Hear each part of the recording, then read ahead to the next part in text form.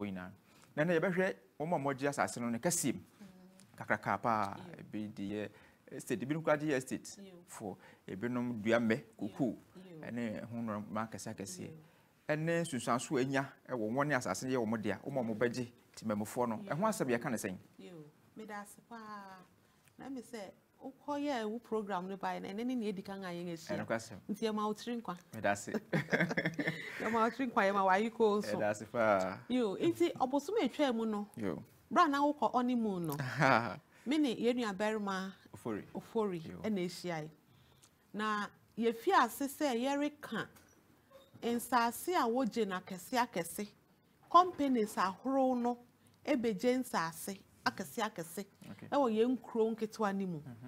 na so obeje ne saa edi nsunsuan so ahoro bi eba ema ekro mu mma won a wo ye kua nketwa no nti yesuan se esa ne sensunsuan so na de ba ne nti ehyehyɛ wo ho a esese won a woti krom ho mpenfo e wo ho ene krom ho mma ene adwuma abang adwuma a ye fa ne say lands commission ene companies nankasa wo aseye de ese obi adi hudwuma na atimi ama nsunsuane boni a companies dwumadi etimi de bre omanfo no eso atew oboso we twa me kan say ye wo companies ni bo ha wo timi meje be 2000 acres 5000 acres ne kasimpa e wo kro ba akon na se wo beje a se ne be na wo benya 5000 acres a ebom ba akon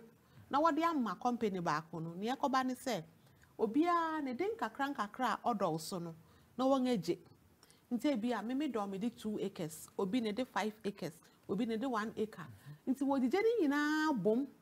na wo de aka ne wo ho no na adusa 2000 and as 5000 e keka ho no na wo de ama company no nti so wonya genesa me 5 acres ana me 2 acres a me do no efi me nsa ihye ben na ewo ho a ebo me ho ban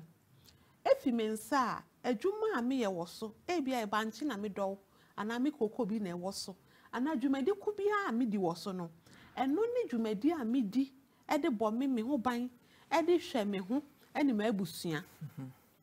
nti se efi me nsa na che se enye enobai na ewo so no keke na efi me nsa na mom ho kwan a me wo se menya manu aduan na menya bibi di ahwe me ma no eno so abo me nti che se ye ka bom a nsunsuan so no eye bebre na esa ne se do so na ehun sunsuan enye enepe na mom eye daachi nsunsuan sunsun po no ema nipa bebre se akobasa na eye ahometew na ede how bebre aba nti wo behwe a wo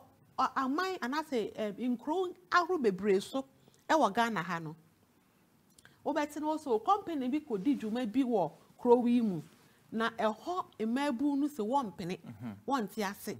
impe bebre ye title mining companies no dwumadi mu pa na sa na eye e wo companies ahro no dwumadi bebre mu eye den eye tibia ahro wa won a wo krom ho no wokom bra company no de won dwumadi abesi wo no eno nti e na ema eye sa nti